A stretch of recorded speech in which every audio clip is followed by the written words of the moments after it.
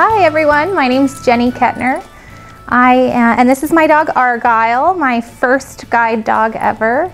I am from the Pacific Northwest.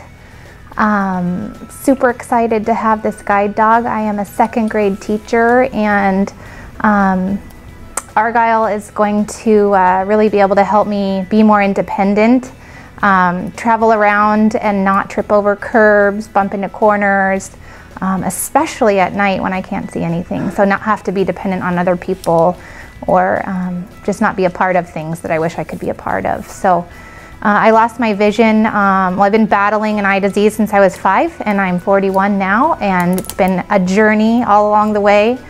Lots of ups and downs, but learning how to live life and do all the things that I want to do and enjoy life. So thank you so much for this opportunity.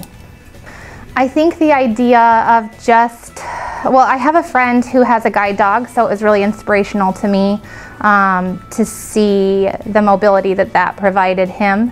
I love dogs. I love the opportunity of traveling with a dog rather than a cane.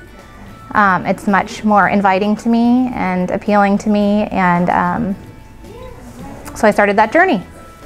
Training has been a lot, and in a good way. I think that they really have been preparing me for my busy lifestyle at home. I have a very active, busy lifestyle, and definitely a lot of training here, but making me feel like I have all the tools I need when I go home to be successful. So this is when it gets a little emotional for me, because I have been aware of all of these things as I've been here working this process, and it just touches my heart so much to see all of the love from everybody towards Argyle, getting him ready to be a member of my life, like to be my life partner here.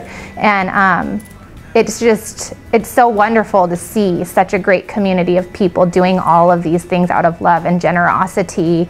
And I wish everybody could just see and know what an impact that you guys are having on people of low vision, and because it's gonna just, I'm so encouraged by what it's gonna do for me in my life. So thank you to everybody from the bottom of my heart.